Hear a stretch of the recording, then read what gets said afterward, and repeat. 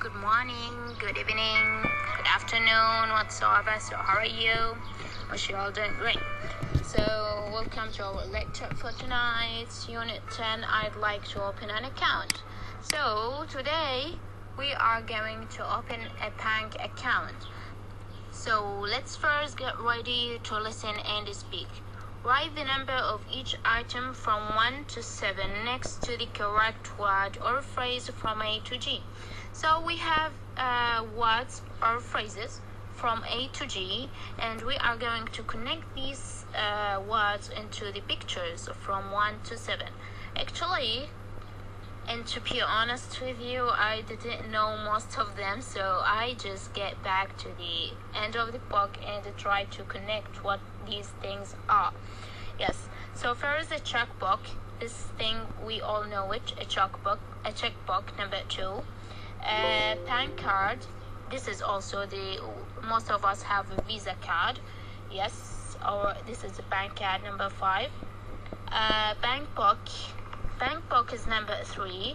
If you know it, then it's good. If not, then see it and just say hello to it. Yeah. So bank book, we said it, number 3. Bank statement, it is number 6. This is the bank statement. Paying in a slip is number 1. An ATM machine, this thing we know it, number 4. Some travelers' checks. Checks means a bill of exchange. It is a purely British word. And for the American spell, it could be check. Yes, so it is number 7. A, listening at a bank.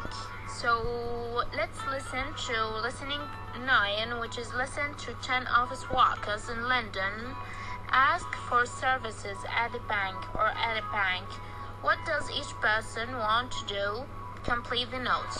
We have 10 persons or 10 office workers actually in London, and they are trying to ask, or they are asking for services at a bank, for bank services.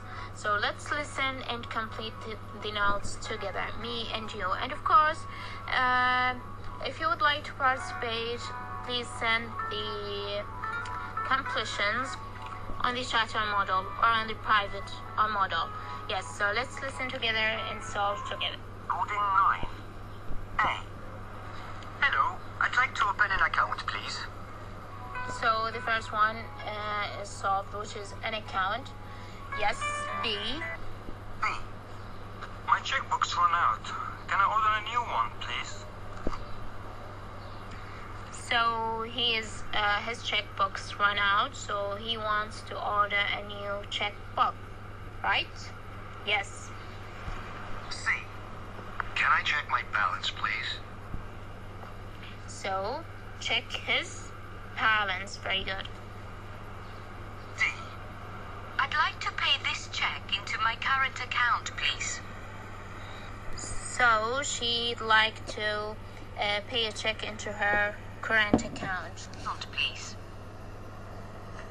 E. Can I send some money abroad from here? So she wants to send some money abroad, means out of the country. F. I want to deposit this money into my savings account. Deposit means to put money in the bank. So he wants his money being deposited into his saving accounts. So he wants to save his money, not to use them. G. Can I pay my electricity bill here? So he wants to pay his electricity bill here. H. I'd like to buy some traveler's checks, please. So she wants to buy some travelers checks مو اللي هنا رقم 7 أمامكم فوق. Yes. Let's move to I. Could I see someone to arrange an overdraft, please? So she wants to arrange an overdraft. So what is an overdraft? An overdraft is the maximum amount of credit extended to a customer. Yes. J. I need to order a new bank card. I've lost mine. So she wants to order a new bank card because she has lost hers. Yes.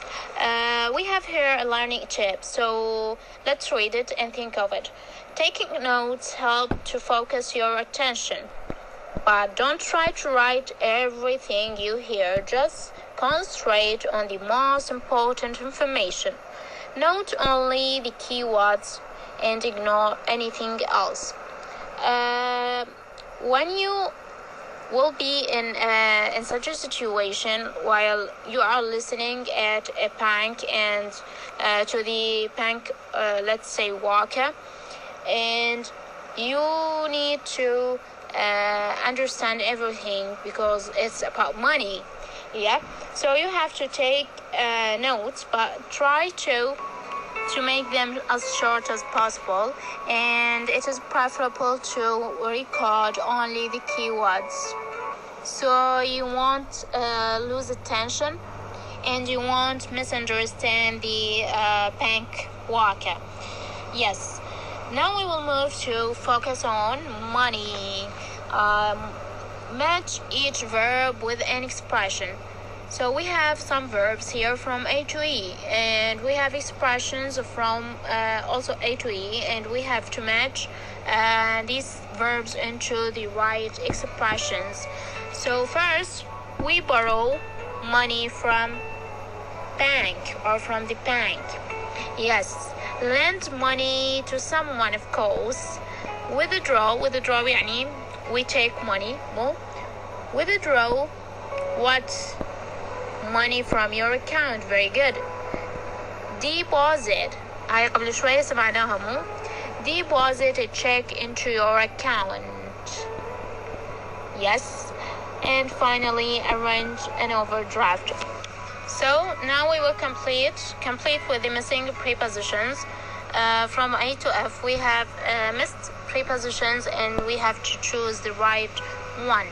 So first, save up to buy something. So we are saying, or we say, save up.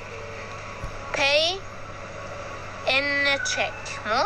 Pay in a check or cash. Yes. Take out a loan. شنو loan? يعني قرض. Take out a loan. Fill in an application form. Fill out an application form. Which one is the best? Or I guess both of them are right. Fill out an application and fill in an application. Apply for. طبعا apply دائما تجي وياها for. Apply for mortgage or mortgage. It means a loan with let us say with fees, I guess. Yes. Invest in a company. Yes. Now we will move to C, speaking strategies. And before that, let us take this note. Did you know? So in British English, many people say quid rather than saying pound. Yeah, so the pound is like dinar more. Can you lend me 20 quid? So this is an example. In American English, people say buck rather than dollar. And in Canada, a dollar is also called loonie. لوني طبعا هواي سامعيها ما أعرف مر عليه هواية بس البك. No, I haven't heard that before. So in American accent we say, or American English we say, not accent, American English, it is dialect. So in American English we say buck instead of dollar. So if you get that, you try to use this word. And or if you communicate with an American person, yes, with American person. And loonie if it's Canadian, say loonie, and quid if it's a British person. Yes. Let's get back to speaking strategy. C, confirming details. Speaking strategy, which is used here, is making sure that you are understanding, or you are understand, or you understood. Yes. So first, let's see the phrases that Raymond uses. طبعا هنا ما سمعنا احنا التسجيل مع رايموند، حذفنا listening B because أحس إنه بتفاصيل هواية ما حاجة إلها. Yes, so let us just read the situation of Raymond uses to make sure he understood correctly. طبعا Raymond هو Chinese person and he's from Hong Kong. ما أدري إذا هونغ كونغ هي نفسها China يعني، أعتقد يختلفن. Yes, who is working in Canada and he decides to open a saving account. And the bank clerk explained various savings accounts to him. Yes, so bank clerk said, our e-saving accounts is instant access to. Raymond, does that mean I can get the money immediately? Bank clerk, yes, and there is no penalty. Yes, so what expression does Ryan uses in order to make sure he understands؟ طبعا هاي الاستراتيجي خدناها سابقا في يونت بالكورس الأول أو بالفصل الأول if you remember. Yes, so what is the strategy that Raymond used in order to make sure that he understand what the bank clerk said to him? Does that mean I can get? Does that mean and blah blah blah? By blah blah blah, I mean he complete his sentence or what he thinks that he understands. Yes. So here are some other expressions that you can use. So, in other words, blah blah blah, the sentence that you think that you understand or you want to check that you understand it. Do you mean that blah blah blah? So you are saying that blah blah blah also, and so that means blah blah blah. So these expressions are used in order to make sure that you have understand, and by repeating the speakers, or let us say the first speaker, or how we call it in pragmatics, we call it addresser. So the first speaker's speech. Now moving to speak up 3, you will hear 5 statements. Use the expressions in exercises 1 and 2 to replay to each statement, confirming the details. Yes, we will listen together and we will try to solve them together. 12. A. The interest rate is 3%, but if you have over £25,000 invested, then it goes up to 3.5%. So, as the example in front of you, you hear that and you would say, for example, so that means if I save over £25, I'll get 3.5% interest. So let's listen to the next one and let's decide or think of what you would say. This is a 3-year bond, and the amount...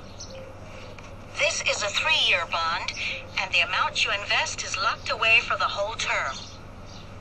So you would say, for example, because this is a bond for 3 years, and the amount he invests is locked for the whole term.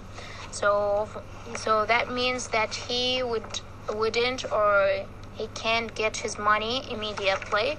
So what do you think? What would you say?